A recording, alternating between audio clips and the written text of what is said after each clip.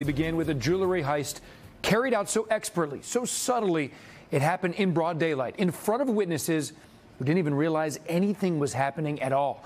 And here's exclusive surveillance video. This shows part of the heist.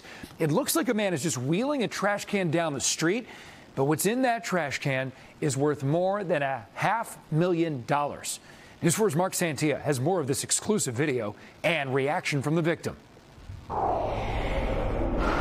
A bustling 18th Street in the middle of Manhattan. It's here you're about to see a bold jewelry heist ripped from a Hollywood script. This is setup day for an antique jewelry and watch show at the Pavilion last month, and police say the guy you see here with the gray hair wearing a mask and black clothing is not an employee. He's a thief. It does happen in the blink of an eye, and when you least expect it. A blink of an eye is all it took for this thief to swipe a box of jewelry, put it into a trash can, and calmly push that trash can across 18th Street along with his partner in crime. What was in that box? A collection of jewelry Julia Rover spent her life gathering.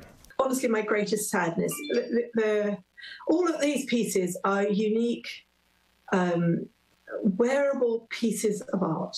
Julia is well known in the industry and is currently out of state. She's an antique jewelry specialist and was setting up when the stranger snuck up and stole more than just precious metals. He stole history. The average age of these pieces is 150 years old.